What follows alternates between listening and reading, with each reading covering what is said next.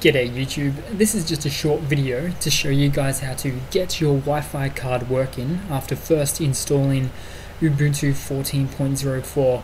Now, just as a disclaimer, just straight up, it's not going to work for everyone, but I've found about 75 to 80% of the time, whatever, it does happen to work a lot for most people.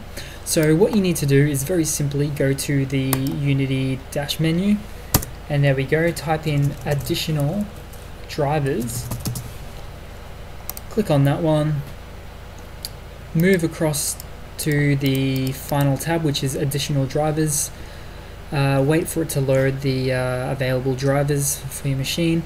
Now as you can see, there's a few drivers I can use here, a few NVIDIA graphics card drivers. Now I'm not actually talking about those ones, I'm specifically talking about your Wi-Fi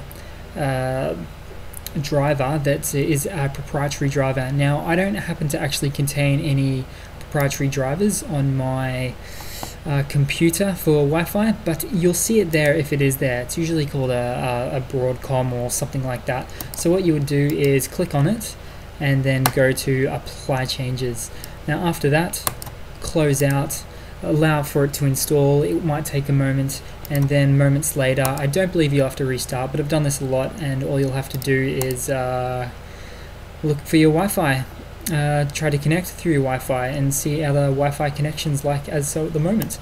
So that's pretty much it, guys. It's just a really short video just to show you guys how to potentially get your Wi-Fi card working straight out of the box after first installing Ubuntu 14.04.